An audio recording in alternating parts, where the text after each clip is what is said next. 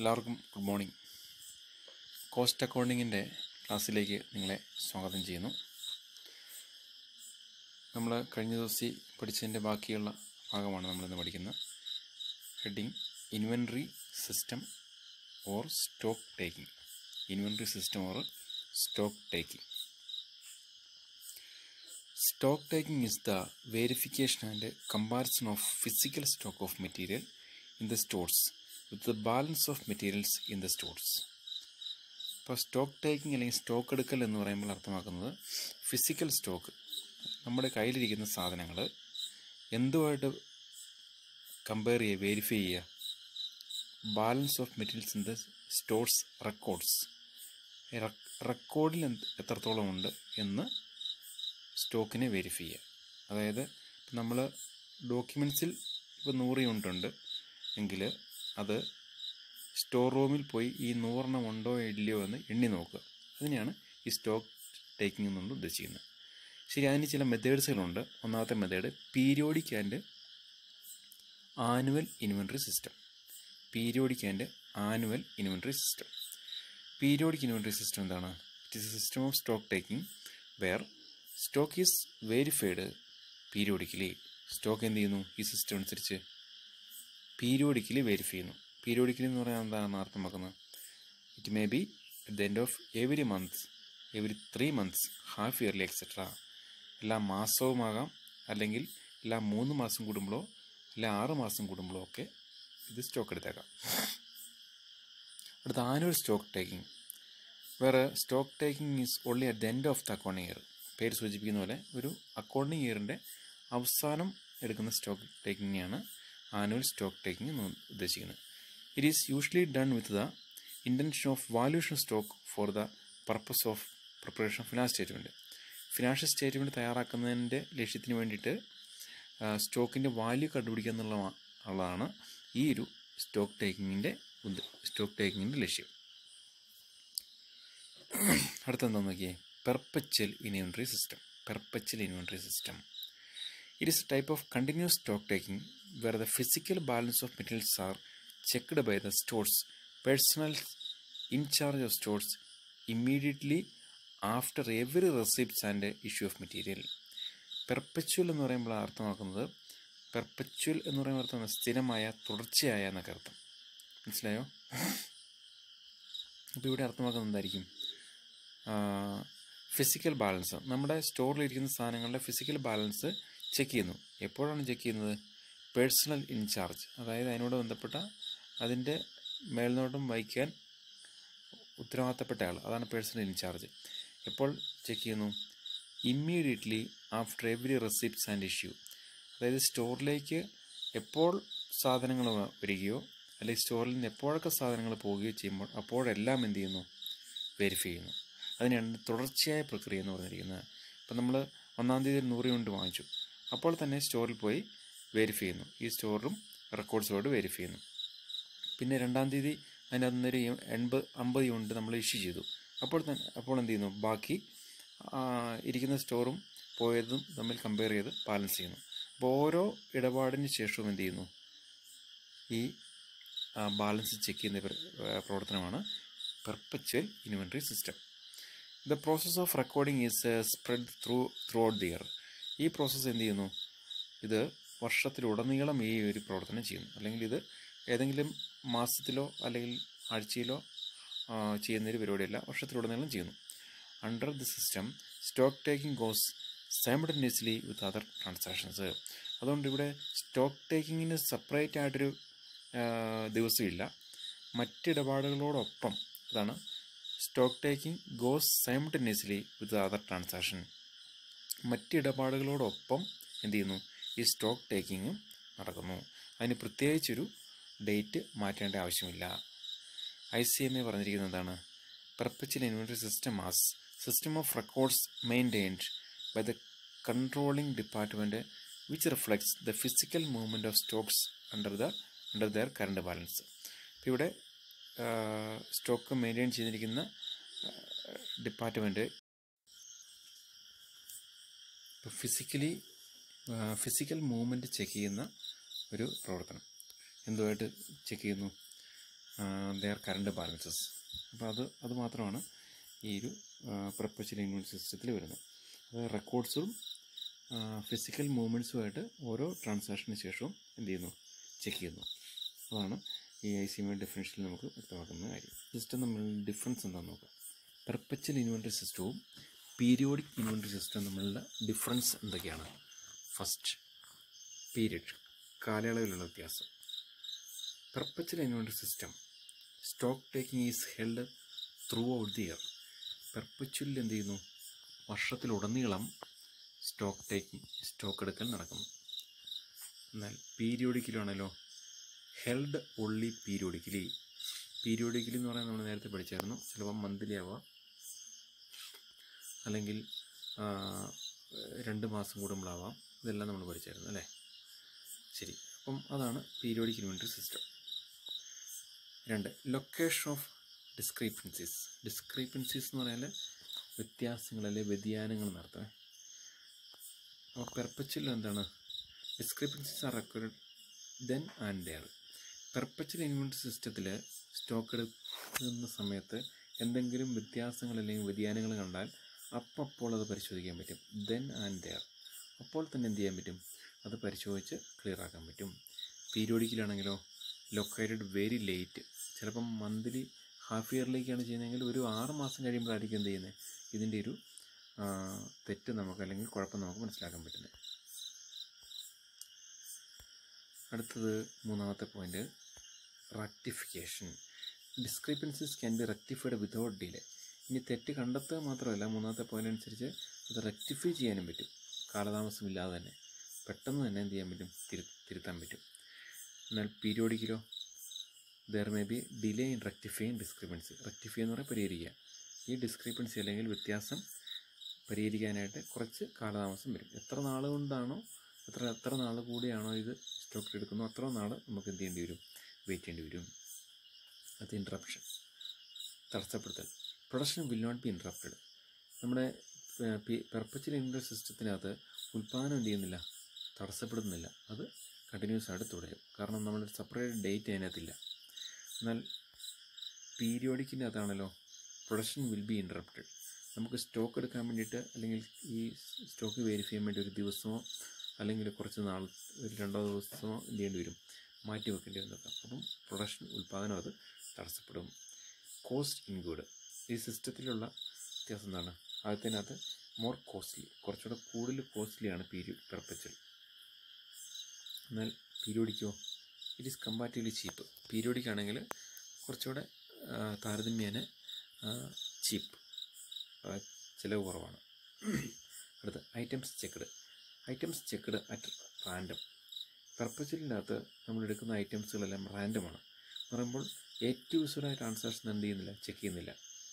അവിടുന്ന് ഇവിടുന്നൊക്കെ കുറച്ച് ട്രാൻസാക്ഷൻ മാത്രമാണ് എടുക്കുന്നത്. എന്നാൽ പീരിയോഡിക് ആണെങ്കിലോ ഓൾ ഐറ്റംസ് ആർ ചെക്ക്ഡ്, എല്ലാ ഐറ്റംസും ചെക്ക് ചെയ്യുന്നുണ്ട്. കാരണം നമ്മൾ സ്റ്റോക്ക് എടുക്കാൻ വേണ്ടിയിട്ട് ഒരു ദിവസം മാറ്റി വെച്ചിരിക്കുകയാണ്. അപ്പം എല്ലാ ഇടപാടുകളും എല്ലാ ഐറ്റംസും എന്ത് ചെയ്യുന്നു, ചെക്ക് ചെയ്യുന്നു. അടുത്തത് personal involved. Personnels in charge of the materials are sufficient. അതായത് ഇതിനകത്ത് ഉൾപ്പെട്ടിരിക്കുന്ന ആരൊക്കെയാണെന്നാണ് പറഞ്ഞിരിക്കുന്നത്. അതായത് ഈ പറഞ്ഞ ഇതിനു വേണ്ടി മെറ്റീരിയൽസിനോട് ബന്ധപ്പെട്ടുള്ള ഇൻചാർജ് മാത്രം മതിയാവും ഇത് ഈ സ്റ്റോക്ക് എടുക്കൽ ചെയ്യാനായിട്ട്. Personnels in charge of the materials are sufficient. മെറ്റീരിയലിനോട് ബന്ധപ്പെട്ട് മെറ്റീരിയൽ കൈകാര്യം ചെയ്യുന്നതിനോട് ബന്ധപ്പെട്ടുള്ള വ്യക്തികൾ മാത്രം ഈ സ്റ്റോക്ക് ടേക്കിംഗ് സിസ്റ്റത്തിൽ മതിയാവും, അല്ലെങ്കിൽ ആ ഒരു കാര്യത്തിന് വേണ്ടി മതി. എന്നാൽ persons from other departments may be temporarily appointed. എന്നാൽ പീരിയോഡിക് ഇൻവെൻറ്ററി സിസ്റ്റത്തിലോ ഈ പ്രൊഡക്ഷനോ ഉൽപ്പാദനത്തോട് ബന്ധപ്പെട്ട് മാത്രമല്ല എല്ലാ ഡിപ്പാർട്ട്മെൻറ്റുകൾക്കാരെയും എന്ത് ചെയ്തേക്കാം, ഇതിനുവേണ്ടി ഉപയോഗിച്ചേക്കാം. കാരണം ബിസിനസ് ഒരു ദിവസമോ 2 ദിവസമോ നിർത്തിയിട്ടാണ് എന്ത് ചെയ്യുന്നത്, സ്റ്റോക്ക് എടുക്കൽ നടക്കുന്നത്. എന്നിട്ട് ബാക്കിയുള്ള എല്ലാ ഡിപ്പാർട്ട്മെൻറ്റുകളും ഇതിനുവേണ്ടി പ്രവർത്തിക്കുന്നുണ്ട്. ഇത്രയാണ് ഇത് തമ്മിൽ ഡിഫറൻസ്. കാലയളവിൽ ഡിഫറൻസ് ഉണ്ട്. ലൊക്കേഷൻ, ഡിസ്ക്രിപ്പൻസി, വ്യത്യാസം കണ്ടെത്തിയാലുള്ള വ്യത്യാസമുണ്ട്. റെക്ടിഫിക്കേഷൻ, പരിഹരിക്കുന്നതിനോട് ബന്ധപ്പെട്ട്. Interruption, cost, items checked, personal involve. Personal ഉദ്ദേശിക്കുന്നത് PERSONAL ആണ്. പേഴ്സണൽ എന്ന് പറയുമ്പോൾ വ്യക്തികൾ അല്ലെങ്കിൽ ഉൾപ്പെട്ടിരിക്കുന്ന ലേബേഴ്സ്, ജോലിക്കാർ എന്നുള്ള അർത്ഥത്തിലാണ്. ഈ പേഴ്സണൽ വന്നിരിക്കുന്നത്. അടുത്തത് കണ്ടിന്യൂസ് സ്റ്റോക്ക് ടേക്കിംഗ്. അടുത്തൊരു heading continuous stock taking. Continuous stock taking is a system of stock taking in which a physical verification of each and every item's stock is made a number of times each year by a team of persons specially deputed for the purpose. Continuous stock taking എന്ന് പറഞ്ഞാൽ ഇതൊരു perpetual system പോലെ തന്നെ ഒരു സിസ്റ്റമാണ്. എന്നാൽ എന്താണ് വ്യത്യാസം എന്ന് ചോദിച്ചാൽ ഇതിനുവേണ്ടി തന്നെ എന്ത് ചെയ്യുന്നത്, ഫിസിക്കൽ വെരിഫിക്കേഷൻ നടത്താനായിട്ട് ഒരു ടീമുണ്ട്. എല്ലാ വർഷവും ഒരു ടീം ഓഫ് പേഴ്സണെ വെച്ചുകൊണ്ട് ചെയ്യുന്നൊരു സ്റ്റോക്ക് ടേക്കിംഗ് സിസ്റ്റമാണ് എന്ത്, continuous stock taking.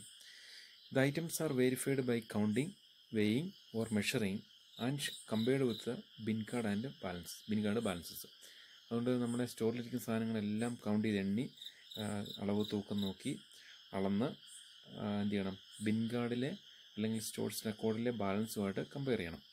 Although continuous stock taking is totally different from perpetual system, it acts as a supporting tool for perpetual inventory system. ശരിക്കും കണ്ടിന്യൂസ് സ്റ്റോക്ക് ടേക്കിംഗ് എന്ന് പറയുന്നത് പെർപ്പച്വലുമായിട്ടൊരു ഒരുപോലെ തോന്നിയേക്കാം. എന്നാൽ അതിൽ നിന്ന് തികച്ചും വ്യത്യസ്തമാണെങ്കിലും പെർപ്പച്വൽ ഇൻവെന്ററി സിസ്റ്റത്തെ സപ്പോർട്ട് ചെയ്യുന്നൊരു ടൂളായിട്ട് ഇത് പ്രവർത്തിക്കുന്നുണ്ട്. പെർപ്പച്വൽ ഇൻവെന്ററി സിസ്റ്റത്തെ സപ്പോർട്ട് ചെയ്യുന്ന ഒരു ടൂൾ പോലെയാണെന്ന് അല്ലെങ്കിൽ നമുക്ക് പറയാൻ കഴിയും. രണ്ട് സിസ്റ്റവും തമ്മിലുള്ള ഡിഫറൻസ് നോക്കിയാൽ വ്യത്യാസം മനസ്സിലാവും. പെർപ്പച്വൽ ഇൻവെന്ററി സിസ്റ്റം നമുക്കറിയാം, it is A system of recording stores balances after every receipts and issue of materials. ഇവിടെ എന്താണ് ഉദ്ദേശിക്കുന്നത്, എല്ലാ ഇടപാടുകൾക്ക് ശേഷവും ബാലൻസ് ചെക്ക് ചെയ്യുന്ന പ്രവർത്തനമാണ് പെർപ്പച്വൽ ഇൻവെന്ററി സിസ്റ്റം.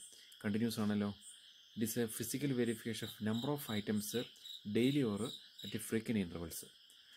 ഇവിടെ എല്ലാ ഐറ്റംസും നോക്കണമെന്നില്ല, കുറച്ച് ഐറ്റംസ്, നമ്പർ ഓഫ് ഐറ്റംസ്, പക്ഷേ ഡെയിലി നോക്കും. ഡെയിലി ഒരു നിശ്ചിത എണ്ണം ഐറ്റംസ് ചെക്ക് ചെയ്തിട്ട് അതിൻ്റെ വെരിഫിക്കേഷൻ പരിശോധിക്കുന്നു. അത് എപ്പോഴായിരിക്കും, മറ്റേ ഫ്രീക്വൻറ്റ് ഇൻ്റർവെൽസ്, ഒരു നിശ്ചിത ഇടവേളകൾക്കുള്ളിൽ. 2, it emphasis on recording book balances. ഇത് എന്തിനു ഊന്നൽ കൊടുക്കുന്നു, ബുക്ക് ബാലൻസിന് റെക്കോർഡ് ചെയ്യുക, അല്ലെങ്കിൽ നമ്മുടെ സ്റ്റോക്കിലെ രേഖകളനുസരിച്ചാണ് എന്ത് ചെയ്യുന്നത്, ഇത് പരിശോധിക്കുന്നത് പെർപ്പച്വൽ. എന്നാൽ continuous stock ടേക്കിങ്ങോ emphasis on verification സ്റ്റോറിലെ items ആണ് ഇവിടുത്തെ പ്രാധാന്യം കൊടുക്കുക, സ്റ്റോറിലെ ഐറ്റംസ്. അടുത്തത് it is done by persons in charge of the materials at store. Perpetual inventory system ചെയ്യുന്നത് ആരായിരിക്കും, മെറ്റീരിയൽ സ്റ്റോറിൻ്റെ ചുമതലയുള്ള വ്യക്തികളായിരിക്കും ഈ ഒരു ഇൻവെന്ററി സിസ്റ്റം ചെയ്യുന്നത്. കണ്ടിന്യൂസ് സ്റ്റോക്ക് ടേക്കിംഗ് ആണല്ലോ, done by A team specially selected for the purpose. ഇത് ചെയ്യുന്നത് ഇതിനുവേണ്ടി തന്നെയുള്ളൊരു ടീമുണ്ട്. എന്തിനു വേണ്ടി, ഈ കണ്ടിന്യൂസ് സ്റ്റോക്ക് ടേക്കിങ്ങിന് വേണ്ടി തന്നെ ഒരു ടീം മെമ്പേഴ്സ് പ്രവർത്തിക്കുന്നുണ്ട്, അവരായിരിക്കും ഇത് ചെയ്യുക. അടുത്ത stress is given to physical verification. Physical വെരിഫിക്കേഷന് കൂടുതൽ ഊന്നൽ കൊടുക്കുന്നു. എവിടെ, perpetual inventory system. കണ്ടിന്യൂസിലാണല്ലോ. Value stock is also calculated. ഈ സ്റ്റോക്കിൻ്റെ വാല്യൂം കൂടെ പരിശോധിക്കും. ഫിസിക്കൽ വെരിഫിക്കേഷൻ എന്ന് പറയുമ്പോൾ സ്റ്റോക്കിൻ്റെ എണ്ണത്തിനാണ് കൂടുതൽ പ്രാധാന്യമെങ്കിൽ ഇവിടെ സ്റ്റോക്കിൻ്റെ വാല്യൂവിനാണ് പ്രാധാന്യം. ഇതാണ് വ്യത്യാസം. അതിൻ്റെ പീരിയോഡിക് സിസ്റ്റത്തിനുള്ള വ്യത്യാസങ്ങൾ, ഒന്നാമത്തേനകത്ത് ഇത് എല്ലാ ഐറ്റംസും അല്ലേ, every receipts and issue. ഇപ്പുറത്താണല്ലോ number of items, എല്ലാം പരിശോധിക്കില്ല, കുറച്ച് ഐറ്റംസ് മാത്രം. ഇനി റെക്കോർഡിംഗ് ബുക്സ് ബാലൻസ് നോക്കുന്നു, ഇവിടെ വെരിഫിക്കേഷൻ സ്റ്റോർ നോക്കുന്നു. അതുപോലെ തന്നെ ചെയ്യുന്നവർ ഈ മെറ്റീരിയലിൻ്റെ ചാർജുള്ളവരാണ്. ഇപ്പുറത്ത് പ്രത്യേക ടീമുണ്ട്. ലാസ്റ്റ് പറഞ്ഞിരിക്കുന്നത് ഫിസിക്കൽ വെരിഫിക്കേഷൻ നോക്കുമ്പോൾ വാല്യൂ, സ്റ്റോക്കിൻ്റെ വാല്യൂ ആണ് കണ്ടിന്യൂസ് സ്റ്റോക്ക് ടേക്കിങ്ങിൽ പരിശോധിക്കുന്നത്. അടുത്ത മെറ്റീരിയൽ ലോസസ്. അടുത്ത നോർമൽ ലോസ്. നോർമൽ ലോസ് എന്ന് പറയുന്നതാണ്, normal loss and unavoidable loss which occurs due to the inherent nature of the materials and production process under normal condition. ഒരു പ്രൊഡക്റ്റിൻ്റെ, മെറ്റീരിയലിൻ്റെ സാധാരണ സാഹചര്യം അനുസരിച്ച് പാരമ്പര്യമായിട്ട് സംഭവിക്കുന്ന കുഴപ്പങ്ങളാണ് അല്ലെങ്കിൽ നഷ്ടമാണ് ഇത് നോർമൽ ലോസ് എന്ന് പറയുമ്പോൾ. ഇത് അൺഅവോയ്ഡബിൾ ആണ്. നമുക്ക് ഈ നോർമൽ ലോസ് എന്ന് പറയുന്നത് നമുക്ക് എന്ത് ചെയ്യാൻ പറ്റത്തില്ല, ഒഴിവാക്കാൻ കഴിയില്ല. It can be estimated in advance. നമുക്കത് എന്ത് ചെയ്യാൻ പറ്റും? മുൻകൂട്ടി അറിയാൻ പറ്റും. ഇത്രത്തോളം നഷ്ടമുണ്ടെന്നുള്ളത് നമുക്ക് അറിയാൻ പറ്റും. ഇനി it may be in the form of normal wastage, normal scrap, normal spoilage, normal defective etcetera. ഇത് എങ്ങനെയൊക്കെ സംഭവിക്കാം? അതായത് നമ്മൾ നേരത്തെ പറഞ്ഞ 4 കാറ്റഗറി ഇതിനകത്ത് ഉൾപ്പെട്ടേക്കാം. നോർമൽ വേസ്റ്റേജ് വരാം, നോർമൽ ലോസ് വരാം, നോർമൽ സ്ക്രാപ്പ്, ഡിഫക്റ്റീവ് ഇതെല്ലാം വരാം. It may occur at any stage of production. ഇത് എപ്പോൾ സംഭവിക്കും? ഉൽപ്പാദനത്തിൻ്റെ ഏത് ഘട്ടത്തിലും ഇത് സംഭവിക്കാം. അടുത്തത് abnormal loss. Abnormal loss is an avoidable or accidental loss which occurs due to the abnormal reasons like substandard materials, carelessness of the workers, machinery breakdown, unplanned operations, etc. ഈ abnormal loss എന്ന് പറയുന്നത് എന്താ അർത്ഥമാക്കുന്നത്? ഇത് അപ്രതീക്ഷിതമായിട്ട് സംഭവിക്കുന്നതാണ്. എന്ന് പറയുമ്പോൾ അബ്നോർമൽ റീസൺസ് എന്ന് വരുന്നതാണ്. അതുകൊണ്ടാണ് അവോയ്ഡബിൾ എന്ന് പറഞ്ഞിരിക്കുന്നത്. അല്ലെങ്കിൽ ആക്സിഡൻ്റലാണ്. നമ്മളൊന്ന് ശ്രദ്ധിച്ചാൽ ഇത് നമുക്ക് വേണമെങ്കിൽ എന്ത് ചെയ്യാൻ പറ്റും? ഒഴിവാക്കാൻ പറ്റും. നോർമൽ ലോസ് എന്ന് പറയുമ്പോൾ എങ്ങനെ നോക്കിയാൽ അത് സംഭവിച്ചേ പറ്റൂ. അല്ലെങ്കിൽ അബ്നോർമൽ എന്ന് പറയുമ്പോൾ എന്ത് ചെയ്യാൻ പറ്റും? നമുക്ക് വേണമെങ്കിൽ എന്ത് ചെയ്യാം? ഒഴിവാക്കാൻ പറ്റും. ഈ അബ്നോർമൽ ലോസിൻ്റെ പ്രത്യേകത എന്താണെന്ന് അല്ലെങ്കിൽ എങ്ങനെയൊക്കെ സംഭവിക്കുന്നതാണ് കാരണങ്ങളോട് പറയുന്നുണ്ട്. സബ്സ്റ്റാൻഡേർഡ് മെറ്റീരിയൽസ്, മനസ്സിലായോ? നിലവാരം കുറഞ്ഞ materials ഉപയോഗിക്കുന്നുണ്ടാവും. Carelessness of the വർക്കേഴ്സിൻ്റെ ശ്രദ്ധക്കുറവ്, machinery break down, unplanned operations, അല്ലെങ്കിൽ പ്ലാനില്ലാതെ അല്ലെങ്കിൽ കൃത്യമായിട്ട് പ്ലാൻ ചെയ്യാതെ പ്രവർത്തനം നടത്തിയാലൊക്കെ ഇങ്ങനെ നഷ്ടം സംഭവിച്ചേക്കാം. Such loss are in excess of pre determined normal loss. ഈ ലോസ് തിരിച്ചറിയുന്നത് എങ്ങനെയായിരിക്കും? നോർമലി കുറച്ച് നഷ്ടം ഉണ്ടാകും നമുക്കറിയാം. അതിന് മുകളിലും നഷ്ടം ഉണ്ടായിട്ടുണ്ടെങ്കിൽ അതാണ് in excess of the pre planned normal loss. Normal ലോസിനേക്കാളും കൂടുതലായിട്ട് നമുക്ക് നഷ്ടം സംഭവിച്ചിട്ടുണ്ടെങ്കിൽ ആ നഷ്ടത്തെയാണ് അബ്നോർമൽ ലോസ് എന്നുകൊണ്ട് നമ്മൾ പറയുന്നത്. Such loss cannot be estimated in advance. ഈ ലോസിനെ നമുക്ക് എന്ത് ചെയ്യാൻ പറ്റത്തില്ല? നോർമൽ ലോസ് പോലെ മുൻകൂട്ടി ഇത്ര ഉണ്ടെന്നുള്ള കാര്യം അല്ലെങ്കിൽ ഇത്ര ആകുമായിരിക്കും എന്നുള്ള കാര്യം നമുക്ക് അറിയാൻ കഴിയില്ല. Thus abnormal loss rice when actual losses are more than expected loss. അതുകൊണ്ട് ചുരുക്കി പറഞ്ഞാൽ അബ്നോർമൽ ലോസ് എപ്പോഴായിരിക്കും സംഭവിക്കുന്നത് അല്ലെങ്കിൽ സംഭവിക്കുന്നത്? നമ്മൾ എക്സ്പെക്റ്റഡ് ലോസ്, പ്രതീക്ഷിക്കുന്ന ലോസിലും കൂടുതൽ നഷ്ടം സംഭവിച്ചാൽ ആ എക്സ്ട്രാ വന്നിരിക്കുന്ന നഷ്ടത്തെയാണ് അബ്നോർമൽ ലോസ് എന്ന് പറയുന്നത്. നമ്മൾ പ്രതീക്ഷിക്കുന്ന നഷ്ടം നോർമൽ ലോസാണ്. അപ്പം പ്രതീക്ഷിക്കുന്നതിലും കൂടുതൽ സംഭവിച്ചാൽ എന്താണ് അതിൻ്റെ അർത്ഥം? അബ്നോർമൽ ലോസ് എന്ന് നമ്മൾ പറയും. അപ്പോൾ 2 തരത്തിലുള്ള നഷ്ടം മനസ്സിലായോ? Normal ലോസും abnormal ലോസും. അതാണ് വ്യത്യാസം. നോർമൽ ലോസ് എന്ന് പറയുന്നത് നമ്മൾ സാധാരണഗതിയിൽ കുറച്ച് സാധനങ്ങളൊക്കെ നമ്മൾ നഷ്ടപ്പെട്ടേക്കാം അല്ലേ? അപ്പം നോർമലി നഷ്ടം സംഭവിക്കുന്നതാണ് നോർമൽ ലോസ്. അബ്നോർമൽ ലോസ് എന്ന് പറയാലോ നമ്മൾ പ്രതീക്ഷിക്കാത്ത വരുന്നതാണ്. ഇത് നമ്മൾ ഒരിക്കലും അങ്ങനെ നഷ്ടപ്പെടുമെന്ന് നമ്മൾ പ്രതീക്ഷിച്ചില്ല, പക്ഷേ നഷ്ടപ്പെട്ടു. അതാണ് abnormal loss.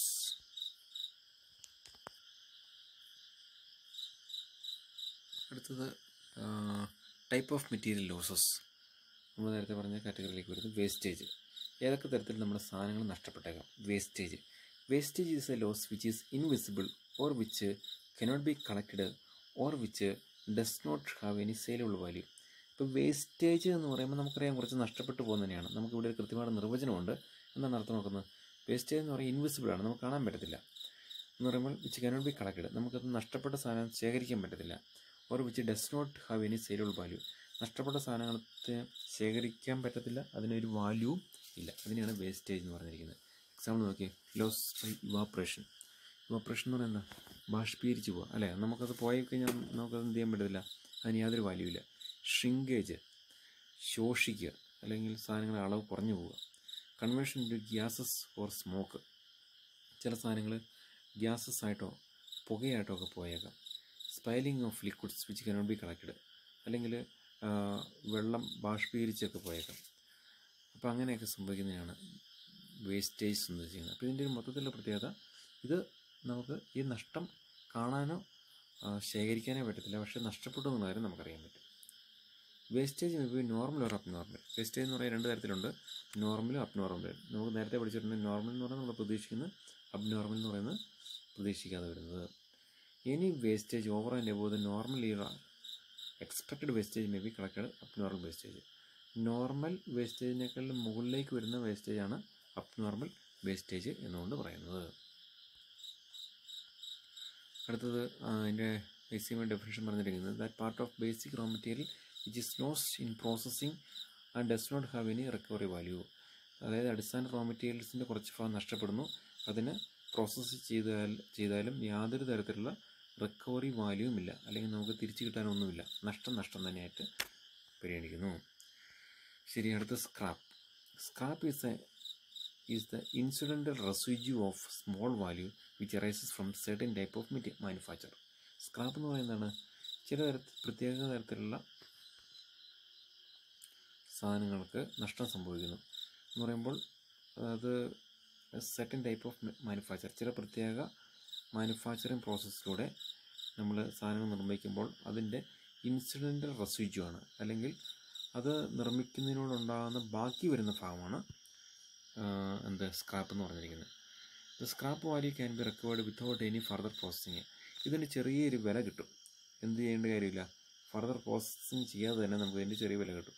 For example, during production, some raw materials are left over the form of dust, iron filing, odd piece of timber, strips of cloth, cutting and piece of leather, etc. ഇവിടെ പറഞ്ഞിരിക്കുന്ന ചില example നോക്കിയേ. ചില തരത്തിലുള്ള പ്രൊഡക്റ്റുകൾ ഉൽപ്പാദിപ്പിക്കുമ്പോൾ നമുക്ക് കുറച്ച് മിച്ചം വരുന്നത് എന്തൊക്കെയാണ്? ഇപ്പം ഡസ്റ്റ് അല്ലേ, പൊടിയുടെ രൂപത്തിൽ ചിലപ്പോൾ വന്നേക്കാം പൊടി. അയൺ ഫൈലിങ്സ്, അതായത് ഇരുമ്പ് തരികളോ അല്ലെങ്കിൽ ഇരുമ്പിൻ്റെ കട്ടിങ് ആയിട്ട് വന്നേക്കാം.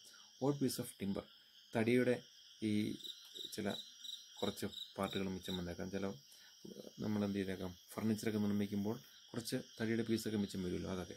സ്ട്രിപ്സ് ഓഫ് ക്ലോത്ത്, വെട്ടുതുണികൾ അല്ലേ. Cutting and piece of leather, ലെതറിൻ്റെ ഏത് പീസ്, ലെതർ നമ്മൾ ലെതർ ഷൂ അങ്ങനെയുള്ള കാര്യങ്ങളൊക്കെ ചെയ്യുമ്പോൾ അതിൻ്റെ പീസ്, അതിനെല്ലാം നല്ല വിലകളാണ്. അപ്പോൾ ഇതെല്ലാം നമ്മൾ ഏതെങ്കിലും പ്രൊഡക്റ്റ് നിർമ്മിക്കുമ്പോൾ അതിൻ്റെ ഫലമായിട്ടുണ്ടാകുന്ന മിച്ചം വരുന്ന അവശേഷിക്കുന്ന ചില സാധനങ്ങളാണ് സ്ക്രാപ്പ് എന്ന് ഉദ്ദേശിക്കുന്നത്. സ്ക്രാപ്പിൻ്റെ പ്രത്യേകത, സ്ക്രാപ്പ് ഈസ് ഓൾവേസ് വിസിബിൾ. സ്ക്രാപ്പിന് വിലയുണ്ട്, അത് ഓൾവേസ് വിസിബിളാണ്. അപ്പോൾ വേസ്റ്റ് സ്ക്രാപ്പ് നമ്മൾ വ്യത്യാസം മനസ്സിലായി. വേസ്റ്റ് വിസിബിൾ അല്ല, പക്ഷേ സ്ക്രാപ്പ് വിസിബിളാണ്. ഓക്കെ, അപ്പോൾ ഇന്ന് ഇത്രയും കാര്യങ്ങൾ നിങ്ങൾ പഠിക്കുക. അപ്പോൾ എൻ്റെ നോട്ട് കൃത്യസമയത്ത് തന്നെ എല്ലാവരും അയക്കാൻ പ്രതീക്ഷിക്കപ്പെടുന്നു. എല്ലാ ദിവസവും നമുക്ക് പറയേണ്ട കാര്യമില്ലെന്ന് നിങ്ങൾക്കറിയാം. ശരി, ഇന്നത്തെ നോട്ട് കൃത്യമായിട്ട് ഇന്ന് തന്നെ അയക്കുക. ഓക്കെ, എല്ലാവർക്കും ഒരിക്കലും കൂടി നന്ദി.